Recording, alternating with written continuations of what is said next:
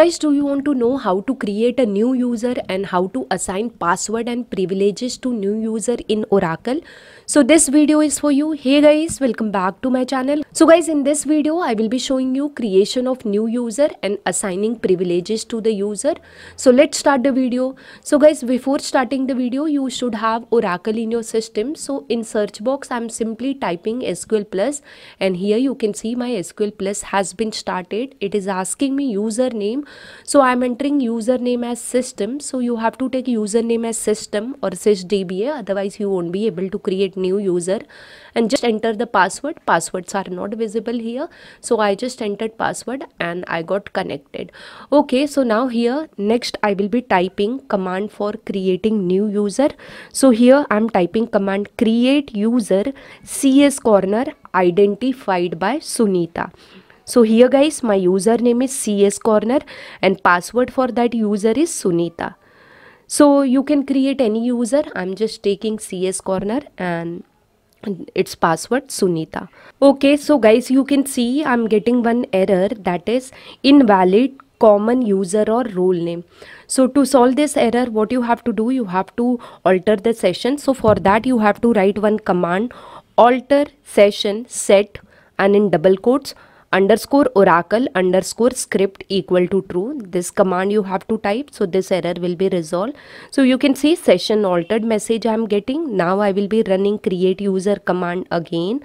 So just press up arrow key and you can invoke that command. So here you can see it's showing me user created.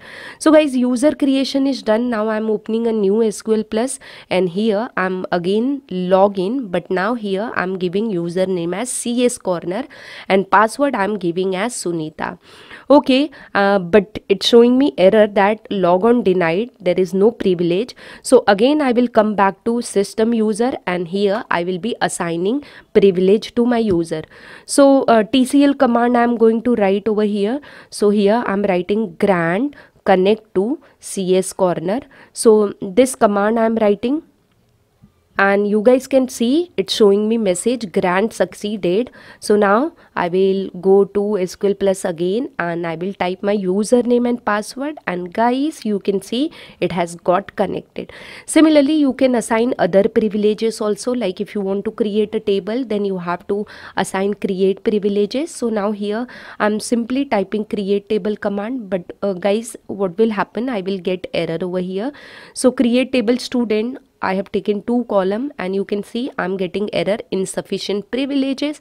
So go to system again and grant the command for creation of table. So guys, now you can type command grant create table to CS corner, and here you can see it's showing grant succeeded. Now let's go back again to CS corner user and let's run create table command, and you can see the table has been created. So guys, this way you can create user and you can assign privileges, whatever privileges you want to that user, and you can use that. So guys, I hope by following my video you are able to create a new user. So guys, if my video has helped you, don't forget to hit on like button, and if you have any query you can put in comment box, and guys share my videos to your friends also. And very important guys for me is your subscription. If you are new to my channel, please subscribe to my channel and don't forget to hit bell icon to receive notifications from my channel.